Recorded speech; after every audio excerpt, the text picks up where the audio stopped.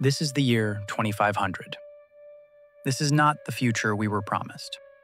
It is the future we appointed. The story of how we arrived here is not one of mystery, but of appointments kept. In the early 21st century, the world's most brilliant minds delivered their verdict. In thousands of pages of data, a body they called the Intergovernmental Panel on Climate Change stated with high confidence that human activity had unequivocally caused the planet to warm. They laid out the consequences with chilling precision, warning that the path of current policies was a direct route to a very dangerous warming of 2.7 degrees Celsius by the end of their century. This meant unprecedented fires, skies turned orange, storms shattering coastlines, droughts cracking the earth, floods swallowing cities. It was a warning on a planetary scale, a prophecy written in the language of science. Yet 2100 was just a date on a calendar, a distant horizon. The scientists urged policymakers to look well beyond the 2100 horizon to understand the full scope of the legacy being created. Because the children born in their time would only be in their 70s by 2100. The world they were building was not for them, but for their children and their children's children. They were making an appointment with the future. This is the story of that appointment, a journey to an alien Earth, sculpted by our own hands, to understand why you are watching this, and what it means to inherit a world that was forewarned. The first appointment was kept, as the planet crossed the threshold of 1.5 to 2 degrees Celsius of warming, a line scientists had called a critical guardrail. Beyond it, some of the Earth's great systems were at risk of irreversible change. And so, they changed. The great ice sheets of Greenland and West Antarctica, stable for millennia, began a collapse that could no longer be stopped. It wasn't instantaneous, but it was relentless. A torrent of fresh water, trillions of tons of ancient ice poured into the oceans, a volume so immense it altered the planet's chemistry and circulation. The rise in sea level was no longer measured in millimeters, but in meters. A full collapse of these two sheets alone was a commitment to over 11 meters of sea level rise, a process that would unfold over centuries, but whose first inexorable steps were taken then and there. The map of the world was being redrawn, not by war, but by water. Entire nations were erased, their cultures and histories submerged beneath the waves, in a silent, final flood.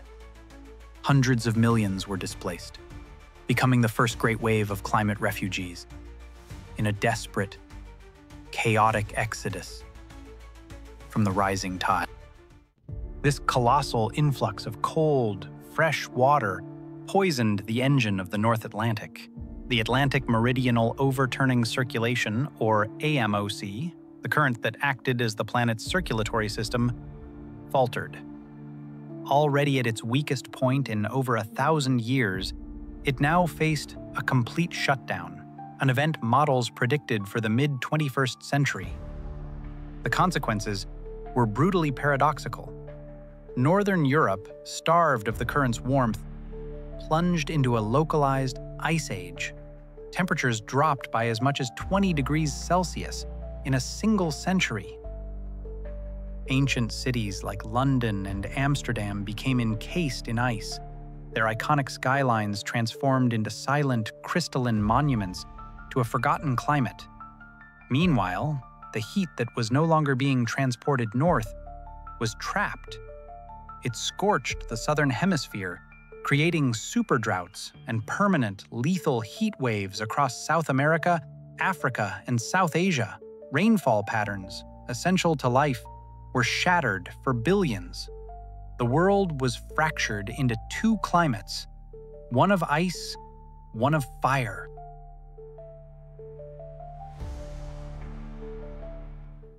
chaos in the oceans delivered the final blow to the land.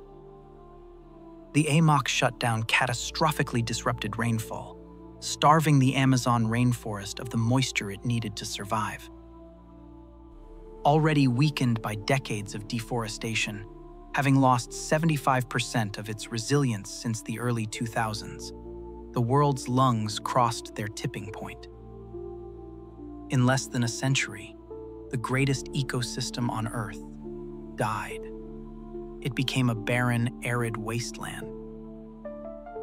The symphony of life was replaced by the whisper of wind over sand. With the planet's two great cooling systems, the reflective ice of the poles and the carbon-absorbing rainforest, now gone, a final planetary fever was unleashed. The permafrost of the great northern forests began to thaw, releasing a carbon bomb of methane and carbon dioxide, locked away for eons. But it wasn't just carbon that was emerging from the deep freeze. The thaw was unlocking a biological archive. In Siberia, a heat wave thawed a decades-old reindeer carcass, releasing dormant anthrax spores that killed a child and thousands of animals. A grim preview of what was to come. Scientists revived viruses, frozen for nearly 50,000 years, microbes our modern immune systems had never encountered. The thawing ground became a new frontier of contagion, a biological ghost from the planet's deep past. The path to an alien Earth, a planet fundamentally different from the one that birthed humanity, was now locked in. The appointment was kept. Here lies the greatest tragedy of our future history. Just as the planet's life support systems were failing, the pressure from humanity reached its absolute maximum. In the mid-2080s, the global population peaked at 10.3 billion people. This was the generation that inherited the whirlwind. The decline that followed was not a relief, but a symptom of a system already broken. And it was wildly uneven. In the old developed world, populations had been collapsing for decades. By 2100, China was projected to lose more than half its people, falling to 633 million, a level not seen since the 1950s. Europe faced a similar fate, becoming a continent of ghosts, its aging populations unable to sustain themselves. But in sub-Saharan Africa, the population was on track to nearly triple, surging towards 3.4 billion people. And all of it in the most climate-vulnerable, resource-stressed part of the world. This great demographic divergence, a world of the old and dying, and the young and desperate, set the stage for the conflicts of the next era. Civilization runs on water, energy, and materials. By the 22nd century, all were scarce. The glaciers that fed Asia's great rivers were gone. Aquifers that took millennia to fill were pumped dry in just a few generations. Conflict over the last drops of water became the permanent state of existence in the world's arid zones. But another, more insidious collapse was underway. The complex global supply chains of the 21st century, a miracle of logistics, had shattered. The easily mined deposits of copper, zinc, and especially the rare earth elements needed for all advanced electronics were depleted or inaccessible. Without them, manufacturing new microchips, solar panels, or computers became impossible. Humanity entered a great simplification. The digital age became a memory, its data trapped on unreadable servers, its knowledge lost in the chaos. Humanity became a scavenger society, picking through the bones of its own golden age. This great simplification was compounded by a new age of plagues. As climate change shattered ecosystems, it forced wild animals from their traditional habitats into new territories, creating countless new interactions between species. This great migration brought animals and the viruses they carried into direct, constant contact with the desperate remnants of humanity, all competing for the same scarce water and food. The risk of a viral jump from animal to human became a daily reality. Localized outbreaks of unknown diseases swept through weakened populations with terrifying speed. Climate change had become the single greatest driver of new pandemics, a relentless, invisible threat in a world already on its knees. In this broken world, humanity fractured. A tiny elite, the descendants of those who had profited from the old world, retreated into fortified, self-sufficient arcologies. Powered by deep geothermal or the last functioning fusion reactors, these city-states preserved the knowledge and comfort of the past, sealed away from the hostile planet. They were islands of sterile order in an ocean of chaos. For the vast, declining majority on the surface, life was a brutal struggle for subsistence. They were the scavengers, the survivors, the inheritors of the wasteland. This was the ultimate outcome of a crisis, where vulnerable communities who have historically contributed the least were disproportionately affected. The divide was no longer between nations, but between those inside and those outside, between those who had a future and those who were simply surviving a past that had been forced upon them. And so we arrive, the year 2500. The Earth is now alien to the species that remade it. In the Amazon, once the most biodiverse place on the planet, the land is a vast red desert. The river, now a sluggish brown ghost of its former self, drags through the dust-thick air. In North America's former heartland, the great breadbasket is gone, replaced by a humid, subtropical climate. Food still grows, but not by human hands. AI-driven drones tend to crops adapted for heat, oil palms, succulents, a silent, automated agriculture built on reduced human presence. Across the Indian subcontinent and tropical zones, heat and humidity have reached fatal levels. Life is lived indoors, inside climate-controlled green buildings, or sealed into personal protective suits that resemble space gear. To step outside is to risk death by hyperthermia. In these places, humanity has become the alien, a fragile visitor on its own homeworld. But the most profound change wasn't to the land. It was to humanity itself.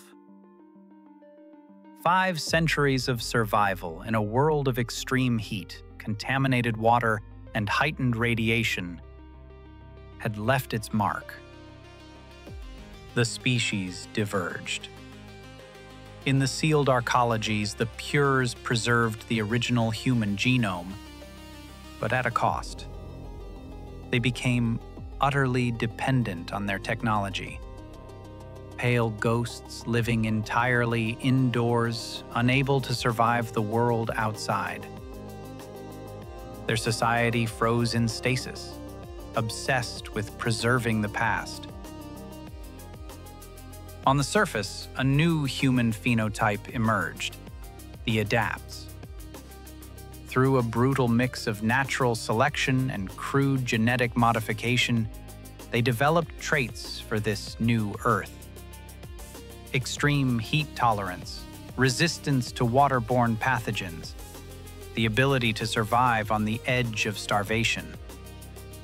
They were still human, but reshaped by the world they had created. Their culture was forged in survival. 2 distinct species, born from the same ancestor, now stood divided by biology and by technology. The last alienation was not from the planet. It was from ourselves. This future, this alien Earth, is not a prophecy. It's an echo of choices being made right now in our time. The tipping points that trigger the Great Cascade, they haven't been crossed. The population hasn't peaked. The resources aren't yet exhausted. Scientists of the 21st century spoke of positive tipping points, moments where rapid, self-propelling change, social and technological, could pull us back from the brink. They knew the window to act was rapidly closing, building intensity. The appointment for the year 2500 has not been finalized. The inheritance is still undecided. The question is not what their world will look like. The question is, what will we choose for them?